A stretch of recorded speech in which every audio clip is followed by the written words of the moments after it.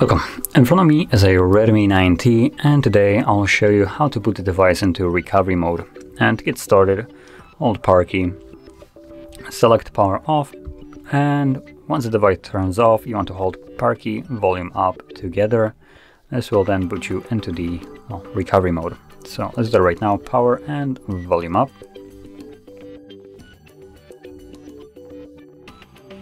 And when you see the Redmi logo, you can let go. And this will take you to the recovery mode. Now in this mode you will need to use volume keys to navigate. As you can see, volume down will go down and up will go up. And then power key will be used to confirm whatever is selected. And as you can see, the options here are fairly limited: reboot, or wipe data, or connect with Mi Assistant, and that's all.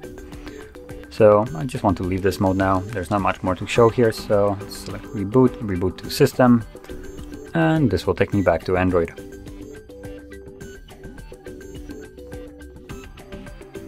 And there we go. As you can see, we are now back in Android. So if you found this very helpful, don't forget to like, subscribe, and thanks for watching.